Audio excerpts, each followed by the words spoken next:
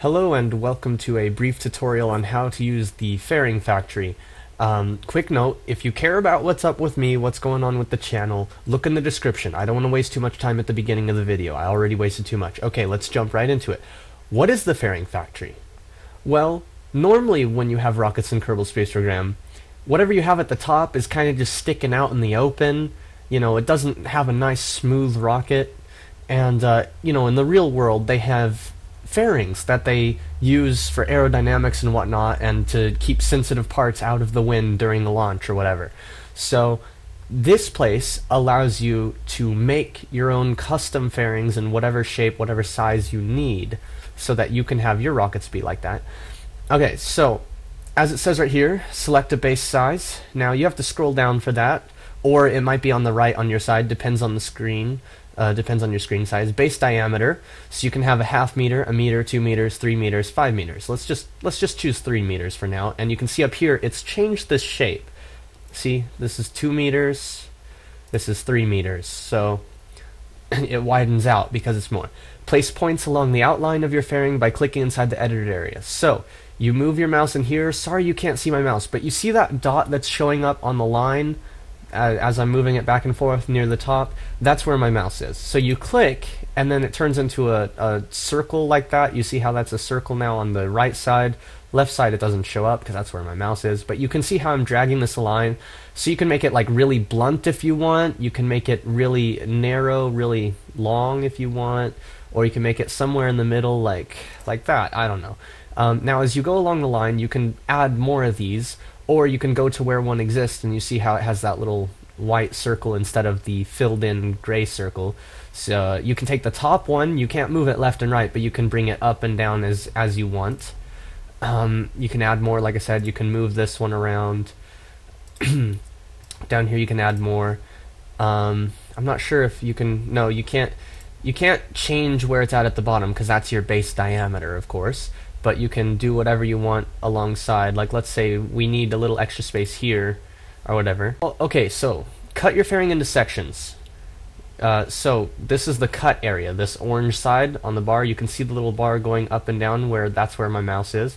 You can take this one that's already there by default, you can move it around, you can add another. You can take one that you've added and move it around as necessary. You can cut it into as many sections as you need for what you need. Okay, to remove a point or cut line, click on it and then press X. So like I click this one, I'm dragging around, I hit X, it's gone. I click this thing, this dot, I hit X, it's gone. X, gone. X, gone.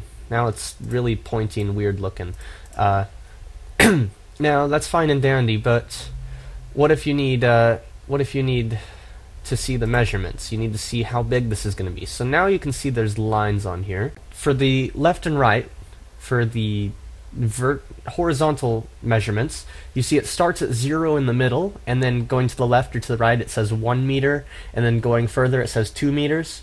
So to find out the diameter, of course, you have to add those together. So like right here on this white line where you can see my mouse moving around a bit, well, not my mouse, but whatever, you can see where it says 1 meter, but that's actually 2 meters because you got to look at it on both sides, right? I wish they had half-meter increments, but whatever. Hopefully he adds that. But yeah, you can do that. I'm gonna get rid of. Oh, that's the wrong button. I accidentally hit the Windows key. And then also up and down, you can see here at the bottom is 0 meters. It doesn't show it, but then it's 1 meter, 2 meter, 3 meter, 4 meter, etc. So you can get an idea for how big it needs to be based on how big the parts are in the game. Now, if you're paying attention to the parts, you can see how big they are because it tells you. But if not, they also have this handy little picture here. So now you can see we got one of the 3 meter tanks here. Actually, not 3 meter, I'm sorry.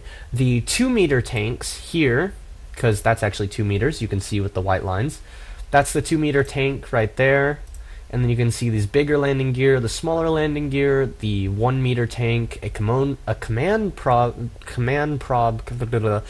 part. I can't speak, obviously. So that gives you some idea of reference. Of course, for bigger rockets, that picture isn't going to be as helpful, but whatever. Also, you can set this snap to 0.05 meter increments. so that when you're dragging one of these dots around, it snaps to different spots. So can you see how it's kind of jumping around rather than dragging around? Because it's snapping to the nearest segment. So you can have more precise, like I can put this precisely on the line, easily just move this dot precisely on the line because of that. Or precisely in the middle. I'm not sure if that's in the middle or I need to drag it left. Yeah, it's in the middle.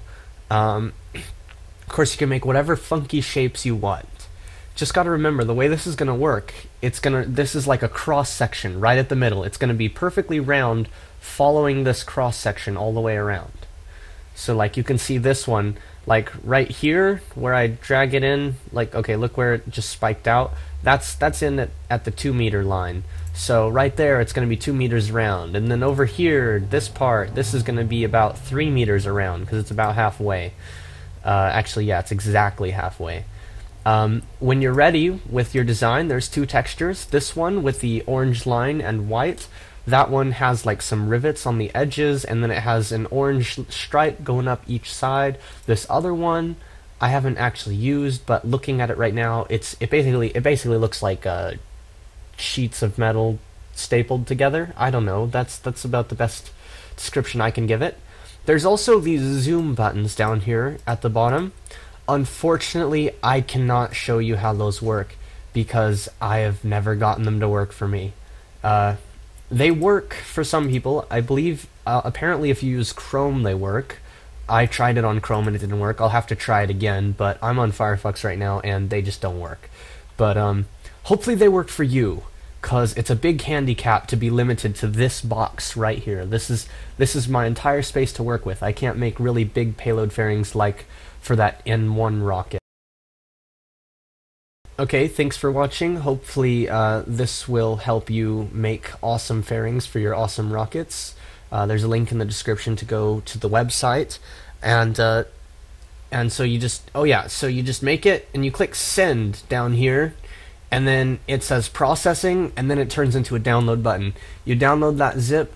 It has some parts in it. It's a zip. There's a parts folder, or is there? I don't remember. But anyhow, you'll see a bunch of parts that have file names like ffkits, number something, whatever, and you just drag those into your parts folder of KSP, and it adds the payload fairings.